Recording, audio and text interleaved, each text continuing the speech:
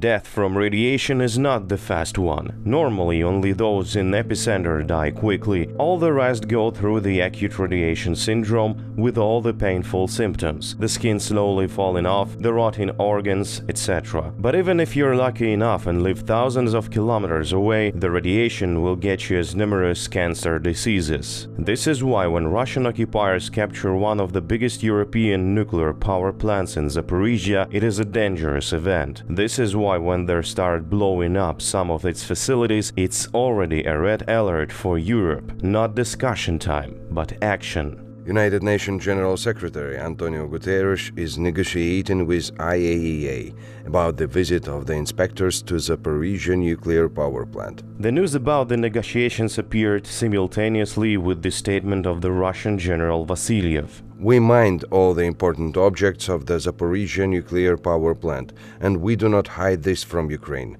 It will be either Russian land or scorched earth. If there is a most severe order, we must fulfill it with honor. There are several mistakes in this statement. There is not much difference between Russian land and scorched earth. And how can Russians fulfill anything with their honor if there is nobody to rape or rob? Nevertheless, the situation went back to the February 2022, when the occupiers seized Chernobyl and Zaporizhzhya power plants, and the world was just choosing popcorn. Then we all were lucky enough to live 5 more months. Will we be further on? I spoke today with the President of the European Council, Charles Michel. I informed him about the situation in the battlefield, about the threat that Russia created by striking at the Zaporizhzhya nuclear power plant. There is no such nation in the world that can feel safe when a terrorist state fires at a nuclear power plant. God forbid if something irreparable happens, no one will stop the wind that will spread the radioactive contamination. Therefore, a principled response of the international community to these Russian attacks on the Zaporizhzhya NPP, the largest in Europe, is needed right now. Russians on a nuclear power plant is like Boko Haram on children's birthday. Communists at heart, they hate everything different from this retarded regime. And at the same time, their weapons are so old that after half year of war, there can be no talks about accurate detonations or strikes. They have already damaged nitrogen-oxygen station. From all power transmission lines, there is only one working. In case it stops, the IAEA inspectors would probably be possible to receive the data about damage just from air. Any attack to a nuclear plant is a suicidal thing, and I hope that those attacks will end. And at the same time, I hope that the IAEA will be able to have access to the plant and to exercise its mandate competencies. But even if the inspectors are allowed to enter the station, what will happen if they find out that something is wrong? Nobody knows.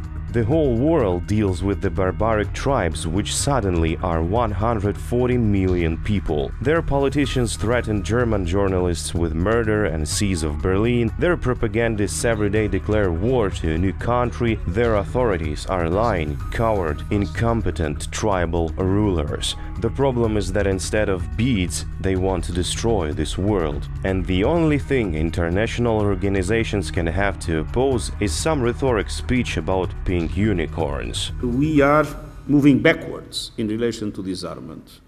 We have now 13,000 nuclear bombs in the world, and we are seeing huge investments in modernizing nuclear arsenals.